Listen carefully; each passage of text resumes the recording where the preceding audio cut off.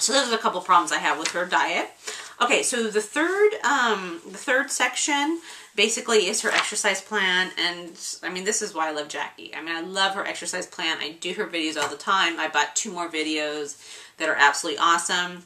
What she says when you're if you're just starting out with an exercise plan, what she recommends, well, actually, she recommends 20 minutes of high intense cardio workout. And even after the 2 weeks, she still recommends that. So 20 minutes, but it has to be intense.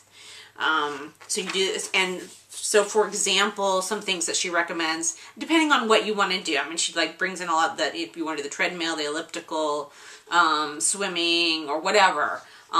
So for example, I looked at the walking, hiking part, and so basically what she's saying for that 20 minutes is to perform 4 or 5 minute intervals. So for 2 minutes, you would walk lunge at a fast pace. And then for the next 2 minutes, you would jog as fast as you can without stopping. And then walk 1 minute casually.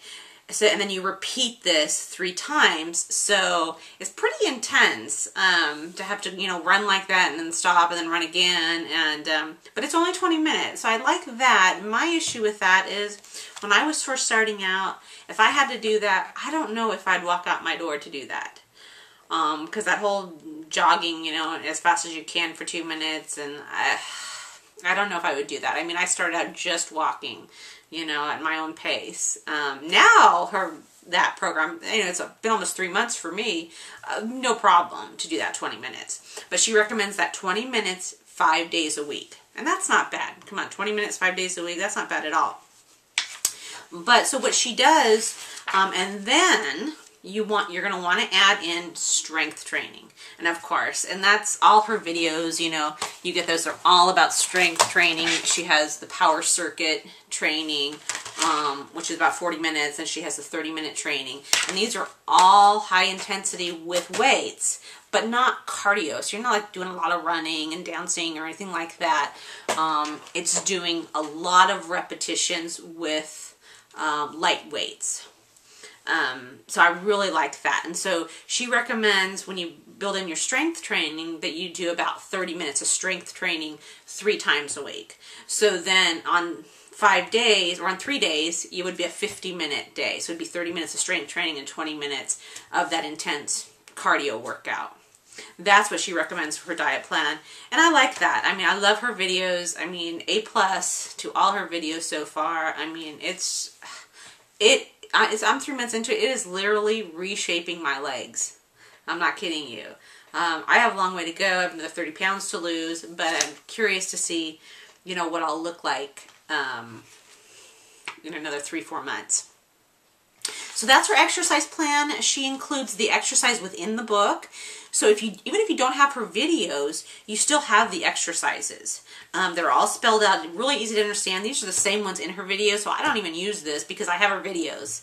So, which I love. And the nice thing about videos, it's like, you know, if you're just looking at the book, you know, it's easy just to maybe, because her secret is to keep it really fast paced. So go from one exercise to the next right away. No rest in between.